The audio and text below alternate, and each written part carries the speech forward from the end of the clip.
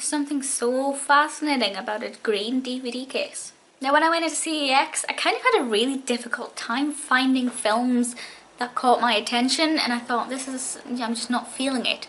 But then by the end, I managed to get 8 DVDs from CEX and 1 from Poundland, and I'm actually bouncing with excitement to see these, so that was a nice surprise. So I guess we'll start with the one from Poundland. I don't usually buy DVDs from Poundland, but I saw this one and thought, you know what, this sounds amazing.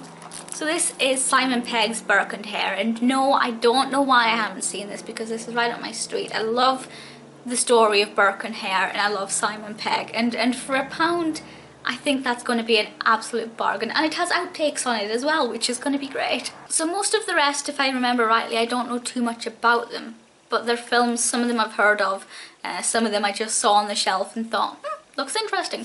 And the first one is in that latter category. This is Errors of the Human Body, and this is about a struggle to develop a cure for a rare genetic ailment which caused by the death of his infant son.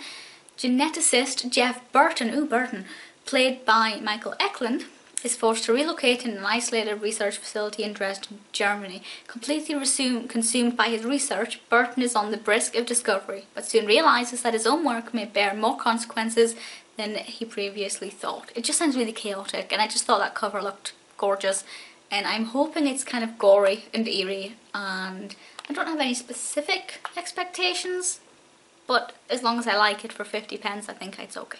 This next one, I kind of wasn't sure I wanted to buy it, but I felt like I should give it a go. This is Paranormal Activity 2. I thought the first one was so boring. The story was dull and monotonous and cliche, and it wasn't scary at all. But this one, it looks a little bit darker. But the reason I wanted to watch this was because everybody loves it, and I thought, well, it must be doing something right. Why aren't I feeling any connection to it, or at least the first one? So if I don't like this second one, I will not watch any of the ones that followed it. But I am prepared to give the second one a go in the hope that they may be improved on what I feel they got wrong in the first one. The Spiderwick Chronicles is one that a lot of people praise, and they say everybody has to watch it. To be honest, if it wasn't for the fact that Freddie Highmore is in this, and I think Freddie Highmore is great, especially when he was this adorable little child, I probably wouldn't have bought it. But it looks fun. It looks like one of those films that I can just shove on when I'm not in the mood to pay attention, and just enjoy a nice magical tale. So if you've seen it, let me know what you think.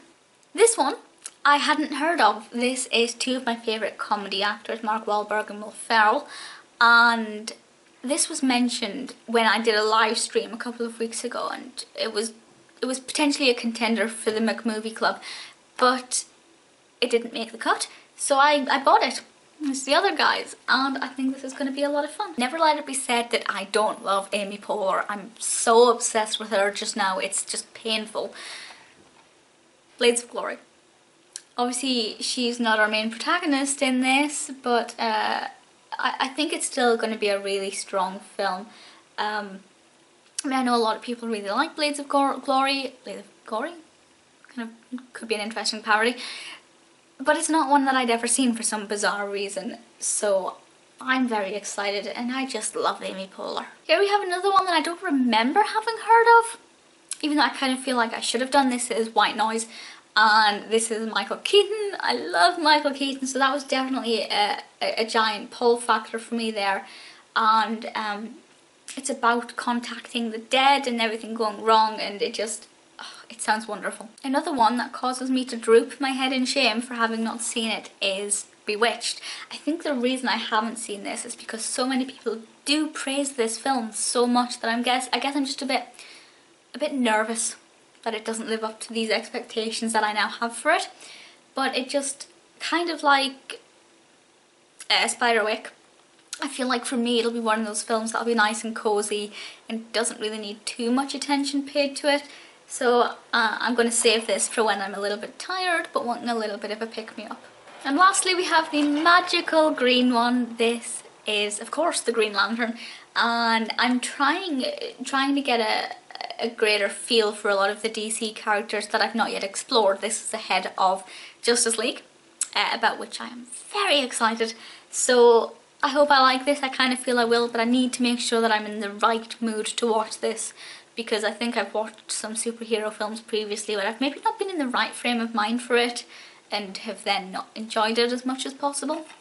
Oh, what does the disc look like? Yeah, the disc's just a little bit average. Yeah, so I'm looking forward to that a lot.